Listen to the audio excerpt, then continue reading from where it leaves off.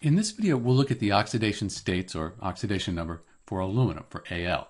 So just looking at aluminum, we can see that this is what we call a free element. It's just Al. So if we have a free element, the oxidation number is going to be 0. So the oxidation number right now, just on aluminum by itself, that's 0.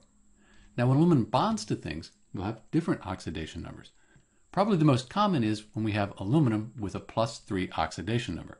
For example, here's aluminum oxide. So if we look at aluminum oxide, we can figure out this oxygen here. We just go down, and here's oxygen. And oxygen's always -2, except with fluorine or peroxide. So here, oxygen's going to be -2.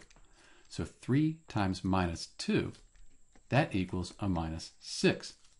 So for this to be a neutral compound, to have an overall charge of 0, which it does, this is going to have to be 2 times something that gives us +6. 2 times +3, that'd give us +6. So +6 and -6, those will cancel out. We'll have a net charge of 0. So Al2O3 has aluminum with an oxidation number of +3. Let's take a look at another one. Here we have aluminum oxide, AlO.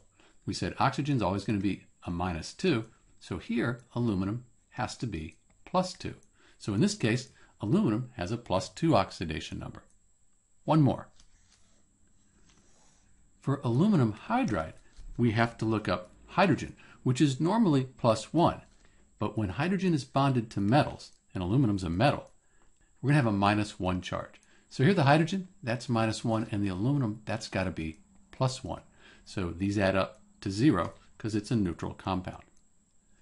Those are some of the oxidation numbers for aluminum. Again, the most common, that's going to be the +3. This is Dr. B, and thanks for watching.